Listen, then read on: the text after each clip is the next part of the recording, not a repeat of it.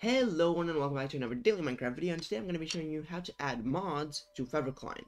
So what you want to do is go right up here to the mods section, and here you'll see browse 1.2 and 1.5 fabric mods. Here you're able to just browse a bunch of mods, right?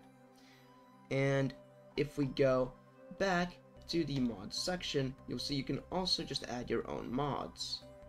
But here we can just browse for now, and I'm just going to get sodium, add, there we go, and if I click on play and launch fabric, we're going to be able to see that sodium will be in our game.